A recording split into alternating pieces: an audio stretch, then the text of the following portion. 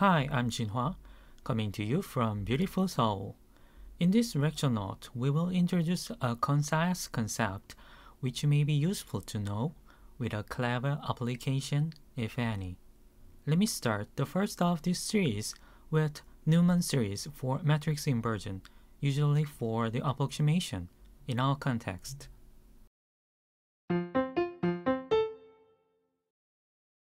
The method is named after Carl Neumann in 1877 in the context of potential theory.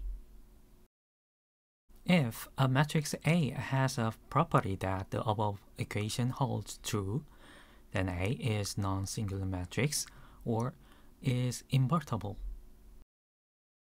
Let's check the condition with the Hermitian matrix, for instance, since we usually meet this case in practice. For example, as a covariance matrix. To comply with the condition, the positive eigenvalues of the matrix A should be less than 1.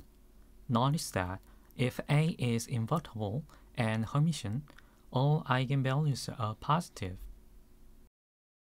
The above condition is important since it says the convergence of the Neumann series. For the deep understanding, we should note that the Neumann series is a matrix generalization of geometric series. If the ratio is bounded by 1, the infinite geometric series is converged. The proof is simple, which may be learned in high school. Then we can compare with the Neumann series, the ratio, identity matrix minus matrix A, was bounded, and the result is the inverse. Now we can see that the resemblance between them and the reason why I said it's a metric generalization of geometric series. If we use the first k terms, we get the truncated version of Neumann series. The terms goes to 0 as n increases, while the error is exponentially decreasing. Notice that this involves k-1 times of matrix-matrix multiplications, which increases the time complexity in the computation.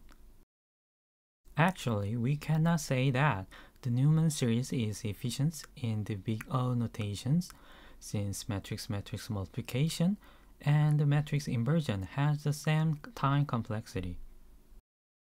In our simple experiment, it verifies, as expected, the mean square error decreases as the number of terms and increases, while the elapsed time is linearly increasing. Note that the elapsed time of matrix inversion is almost the same with that n equals to 3. But the caveat is the performance of batched computation.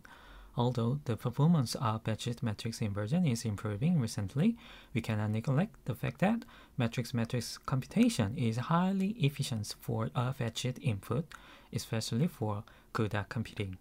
I would say the trade-off is case by case depending on the batch and matrix sizes, and maybe not useful in the case for the precise approximation is needed because of its big error in the small n regime.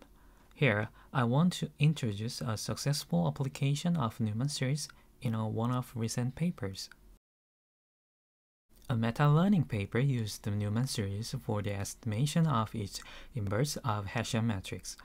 Lorraine and the colleagues noticed that unrolling differentiation for I steps around the locally optimal weights is equivalent to approximating the inverse with the first I terms in the Neumann series.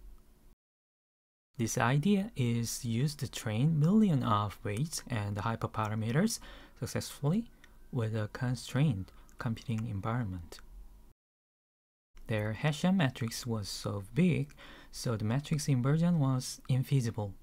But using the highly efficient matrix-matrix multiplication, maybe with a limited precision, they successfully applied the Neumann series to implicit differentiation in the hyperparameter optimization. This is the page 5 in the paper to locate the Theorem 2 Neumann SGD for hyperparameter optimization. Here, lambda is the set of hyperparameters and W star denotes the local optimum for given hyperparameters lambda. If we unload the SGD optimization from the start to I+1 steps, the gradient of W with respect to lambda is expressed as in equation 7. Though I believe the constructive condition includes a typo according to the convergence condition of Neumann series. If the number of steps is infinite, the red terms in equation 7 turns into the inverse of Hessian, which means you can only use the first few terms to approximate the infinite steps of parameter updates for optimizing hyperparameters. So this is a summary. We studied the Neumann series to approximate the matrix inversion, which is closely related to geometric series as a matrix generalization. Although we need to be careful for the contraction condition and the time complexity for successful applications. As a real-world example, we show that Neumann series can be exploited in optimizing millions of hyperparameters in deep neural network. It's all. Thanks for watching this video. Don't forget to subscribe if you like it. See you again.